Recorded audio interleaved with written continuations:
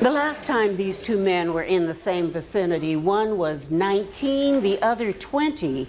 The year was 1945. It was at Dachau, the Nazi concentration camp in Germany. Nick Hope says there he was a number, not a name, wearing this badge assigned to factory work. I was like a skeleton.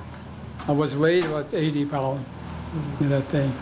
But thank God that I have a hope, still a hope in my heart. At least 30,000 prisoners died at Dachau, but hope was finally realized in the form of American soldiers. Henry Stumeyer was among those who liberated the camp on April 29, 1945. That day is something the 92-year-old veteran known as Stu still does not like to talk about. I can't. Devastating. I couldn't go through it again. I couldn't.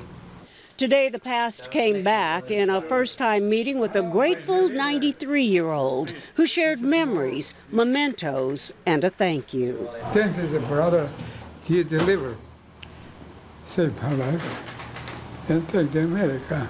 This poignant gathering included families on both sides. The men's sons met at a Holocaust memorial last year and discovered their dads lived just miles away, one in Calistoga, the other in Petaluma. Now they share a bond. Praise the Lord that I'm here and I talk to my story.